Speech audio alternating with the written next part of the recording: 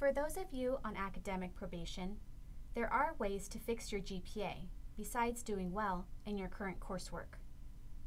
You can repeat courses as well as complete a process called academic renewal if you qualify. You may repeat coursework in which you received a D or F grade. There is no limit to the number of units that can be repeated. The first grade will not be calculated into your GPA. However, the grade will still be on your transcript. You must turn in a petition in order for this to reflect on your transcript. It is not automatic. Beginning fall 2012, you are only allowed 3 attempts for any course. A W is considered to be an attempt. You will not be allowed to register for this same class within the LA Community College District. You must petition to retake the course for a 4th time or take it outside the district. There are some possible disadvantages to repeating classes.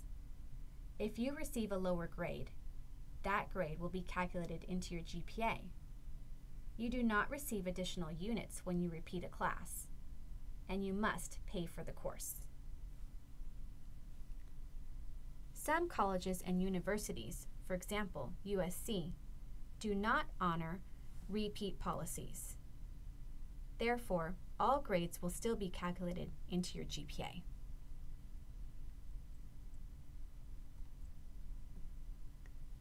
Another way to improve your GPA is academic renewal. Academic renewal is a way to have courses not calculated into your GPA without having to repeat the course. You may petition up to 18 units of coursework with D or F grades to not be calculated into your GPA.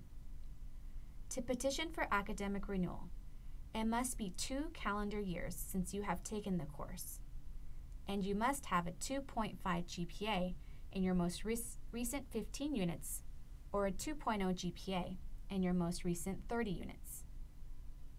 There are some disadvantages to academic renewal. Some colleges and universities, like USC, do not honor academic renewal policies. Therefore, all grades will still be calculated into your GPA.